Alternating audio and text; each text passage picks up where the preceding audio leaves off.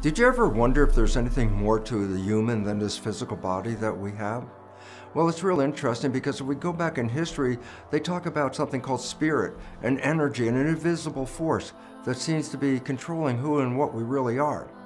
Quantum physics emphasizes that the universe is not really split into two realms, a material realm and an energetic realm. Quantum physics reveals that everything is made out of energy. What we perceive as matter is actually an illusion of energy and light, that there is nothing physical. You know, what do you mean? I say, well, first of all, a very simple fact.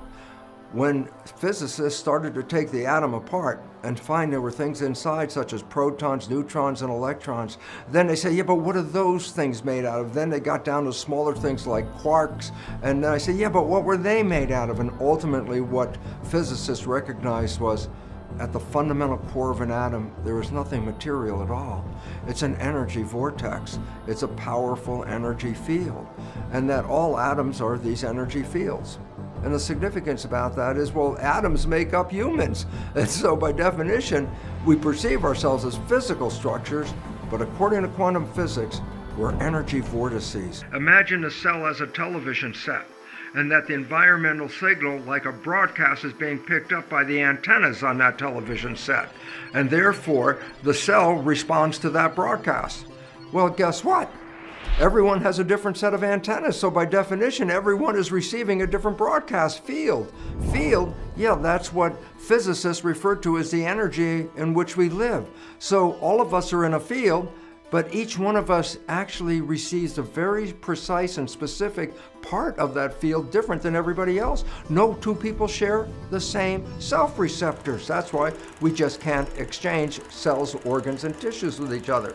Now comes an interesting part. If the cell is like a television receiving a broadcast, then consider this. What happens if you're watching your TV and it breaks? We say the TV's dead.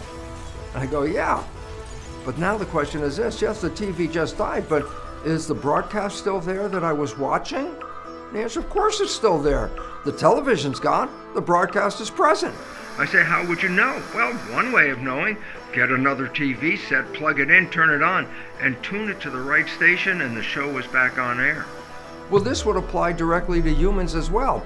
I have an identity due to a set of receptors receiving an environmental signal. If I die, I have no more reception, and therefore my broadcast exists, but there's no TV to express it. If an embryo shows up in the future with the same set of self-receptors that I have, well then guess what? I'm back online in a different TV. Does it have to be a male or female TV? Nope, that's the TV. Well, how about, is it black, white, brown, red, yellow?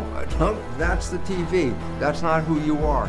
You are the broadcast. And lastly, it's important to note that the character that you express in this life is actually sent back to your source, because your brain is not keeping your consciousness in your head, because magnetoencephalographs, unlike electroencephalographs, magnetoencephalographs read your brain function, but the probes don't even touch your head.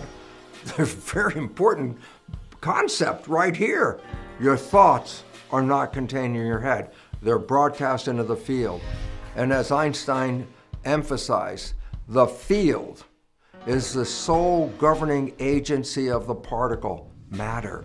And then we put all of this together and says, your biology is an expression of this matter, but it's actually shaped by the field, a field that exists whether you're here or not. And then all of a sudden, the ancient story of spirituality now conforms to the modern day science of quantum physics. You're a field, you're a spirit, you're more than this. And when you understand that, it is the first step towards your personal empowerment.